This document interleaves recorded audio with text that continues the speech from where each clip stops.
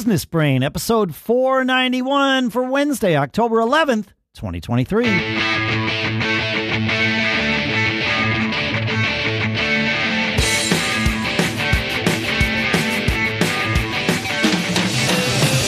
Greetings, folks, and welcome to Business Brain, the show where we take an idea or three, we run them through the ringer, that is, we analyze them, we crunch them, and dissect them together so that we can all tune our business brains such that we can each live a better version of our charmed lives. Sponsors for this episode include Shopify.com/businessbrain, where you can sign up for their $1 a month trial period.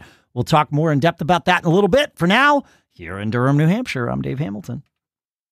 And I'm still out here in Northern California. I'm Shannon Jean, and I'm so glad that fall is finally in the air. I am too. I like it. Most years I am eager. Like fall is definitely my favorite season. I love the feel of the air, the crispness. This year, as fall began, fall here starts. You start to see the beginnings of it in late August for us here. Like occasionally. I mean, it's still warm, but you get some nights where it's like, oh, there it is. Like, you know, and as I noticed those this year, they were met with a little bit of sadness only because we didn't really get much of a summer here. It rained. We didn't either. Cool most of the summer. Same here. So it was like, oh yeah, I guess that's going to happen now. Like the fall's going to, just because it rained all summer doesn't mean we get to delay fall, you know. But the way we know it's fall is my house has oak trees all around it, and so day and night now you hear the acorns falling. Yes. Ding ding ding ding ding. It's like a pachinko game bouncing off the roof, off the deck, inevitably off the pool deck into the pool, and I have to scrape them out. So it's good. Yeah. But I guess talking about the weather is better than talking about the government. But do you have a different topic? I do. So I've been working on this new property that we bought, and I wanted to talk about this new, maybe it's not new to a lot of people, but it could be, but I think it is new for what you might say residential. It's pretty common in the commercial real estate industry, which is called a cost segregation study. Okay. This piece of property will eventually become a vacation rental. And so as I was learning new things on the X platform, I started to see this term come up all the time, this cost segregation study. And I dived in, wanted to learn more about it. And of course, I then confirmed with my accountant because, you know, you can't quite trust everything you read on Twitter. Well, you can only trust the most recent thing you've read, Shannon. There you go. That's right. So, and he said, oh yeah, this is a thing. It's mainly with, you know, he's like, I don't know how much, you know, how it will work. So the way it works is this. Here's the concept: is that you have the government, the IRS says, okay, you've got a commercial property. You have to depreciate the asset over 39 years. So you can take, you buy a property for $39,000. Every year you could take $10,000 as depreciation to help offset your income, right? Yep. With residential properties, it's around 27 years. Same concept. Okay. Yep. So, but there's a bunch of laws that kind of challenge that concept, and the IRS agreed that indeed there are things at that property that are not going to last 27 or 39 years. Oh, fair. And now there are companies that have specialized in going to your property. In this case, we did a virtual tour, but going around your property and identifying and cataloging every one of those items and matching it to a schedule of, okay, a dishwasher typically lasts, let's say, 5 years. Yep. Those solar panels last 8 years, and so on and so forth, all the way down to fencing, to driveway material, everything you can imagine. You can't do the land because the land is the land is the land. But the structure itself, everything from the siding, the roofing, the windows, the doors, and after they create this new depreciation schedule, it basically increases the timeline for this depreciation. So you typically will see a significant increase in depreciation that you can take quickly. And it just so happens in this, I don't know, some government act for, I think it ends in 23, maybe 24. They're letting you accelerate almost all of these things that you put into one of these studies. So it's a significant tax saving. So let's say it's kind of like an enhanced, more granular version of a Section 179 for real estate specifically. Yeah. And so that let's say you bought a place for $1 million and they do this study and say, okay, out of that million, 250 is the land, leaving 750. And we've created this study, and about $250,000 of those items are going to accelerate at an increased rate. Yep. And here that rate is, they give it to your accountant, backed up by all the legal documentation. Sure. And your accountant then says, okay, year one, we can take, X. 25,000 instead of 10. So it's great. We just finished up the study. It's the first time I've done it. Got the report, gave it back. My accountant had some questions, back and forth a little bit. Of course. I highly recommend you learn about this if you have a piece of property that you're going to do some commercial stuff with, rent it out, whether it's, vacation rentals or venue or events or a commercial building. Definitely.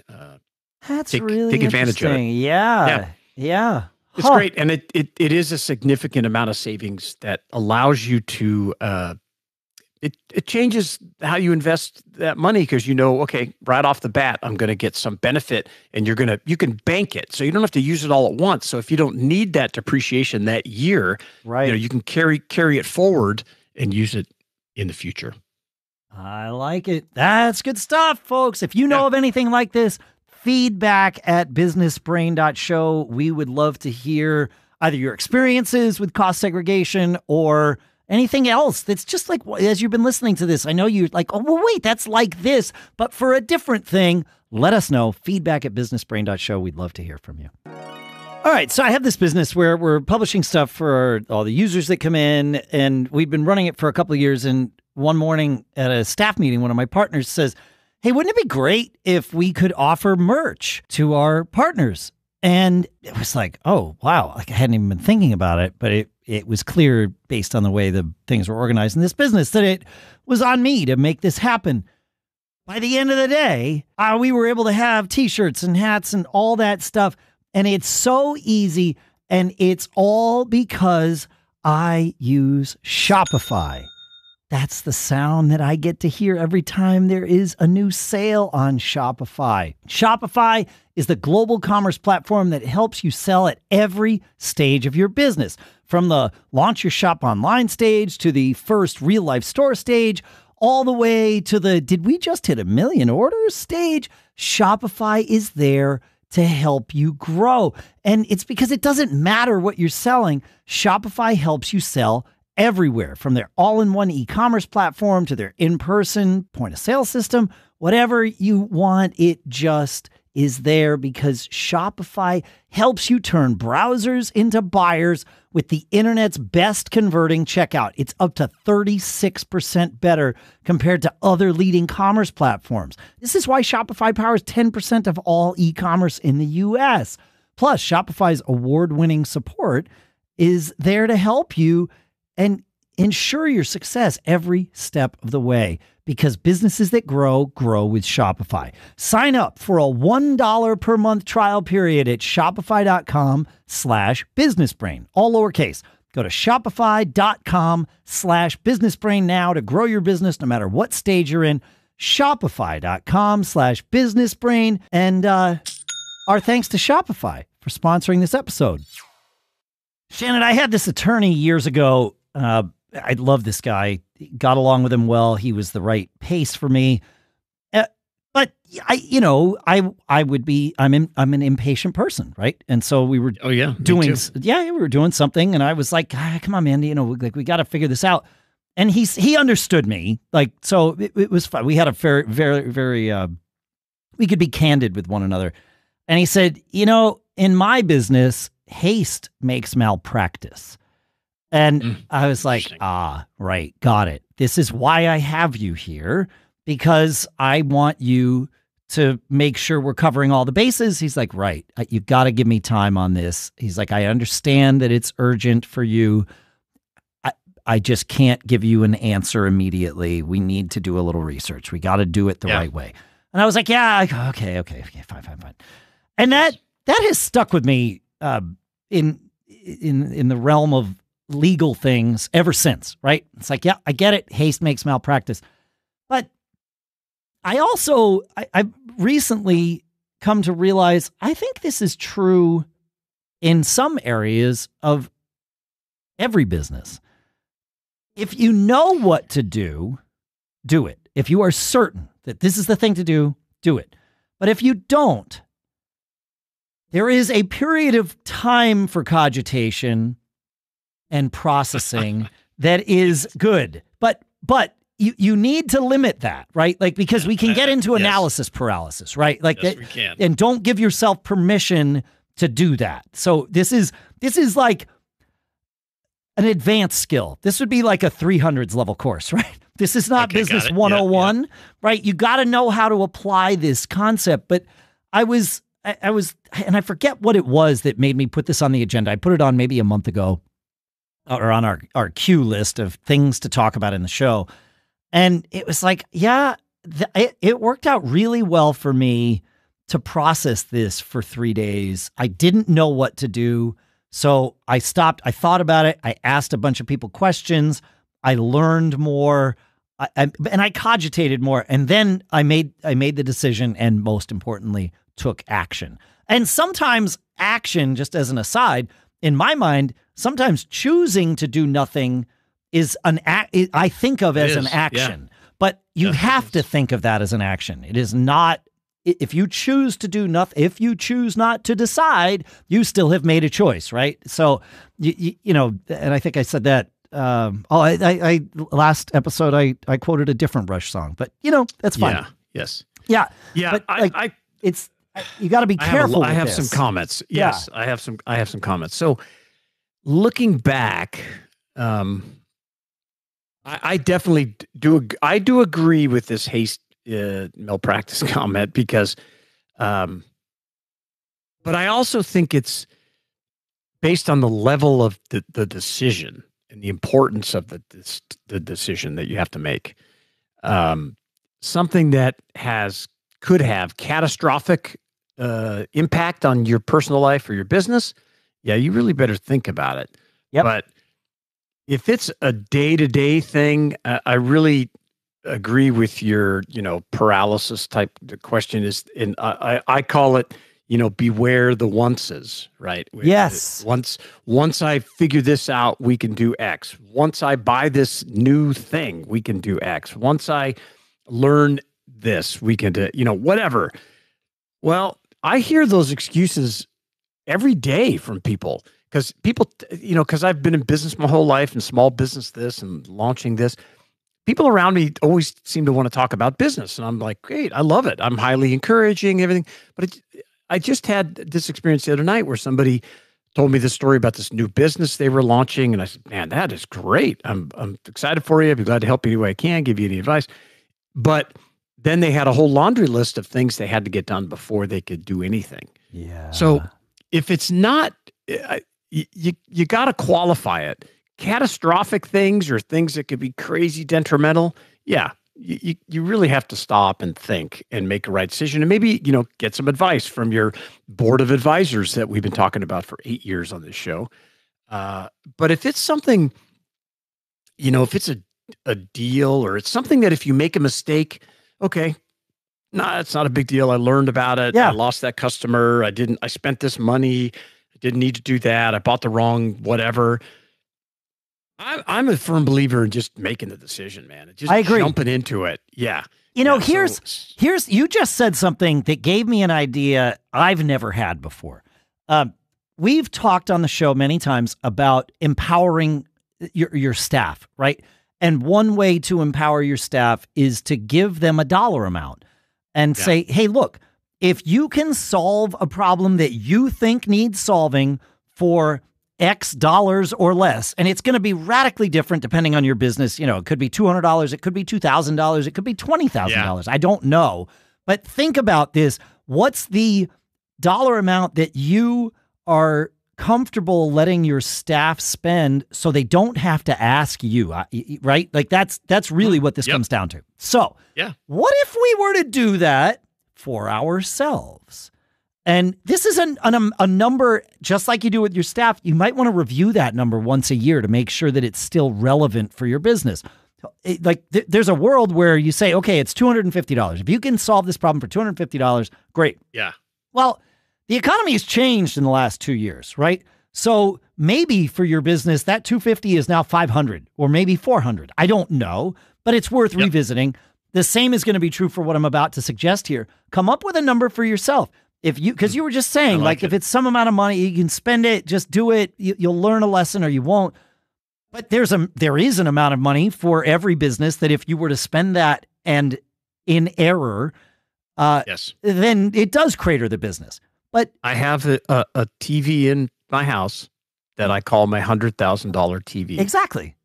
Because that's about the money I lost when I thought I could get into the TV business. And I keep it just because so I can tell that story. I'm like, oh yeah, that TV cost me $100,000. Yeah, yeah, exactly. Right. For sure. Yeah, and it's worth $12 today. But yes, exactly. It cost me money to get rid of it. Yeah, of course. Yeah. Yeah, like the Ritz-Carlton, this was back in 2015. They told their employees, they encouraged them to solve problems, and they could spend up to $2,000 to solve a guest problem. Exactly. Not just said, oh, we allow you to. They encourage them. And not only is it get you, crazy loyal customers, but it got them crazy great press for how good their customer service is. Yep. And, it's up on Forbes and it's in Newsweek and they talk about it on, these other case studies. So yeah, I like that. The concept. You got to come up with a number and think of it as empowering yourself to solve problems. Just like you need to empower your team to solve problems on their own, empower yourself to solve problems immediately without any analysis. Can I solve this problem for this amount of money or less? If so, solve it. And you've just freed up your time and even more important than that, your mental bandwidth. It's over. Now, you might learn a lesson from it, and it's either going to be a positive lesson or a negative lesson, and so there's your tuition, and that's okay, just like with your staff. But don't get yourself into analysis paralysis all the time. Don't get yourself caught in the cycle of I don't know. Just empower yourself to solve problems.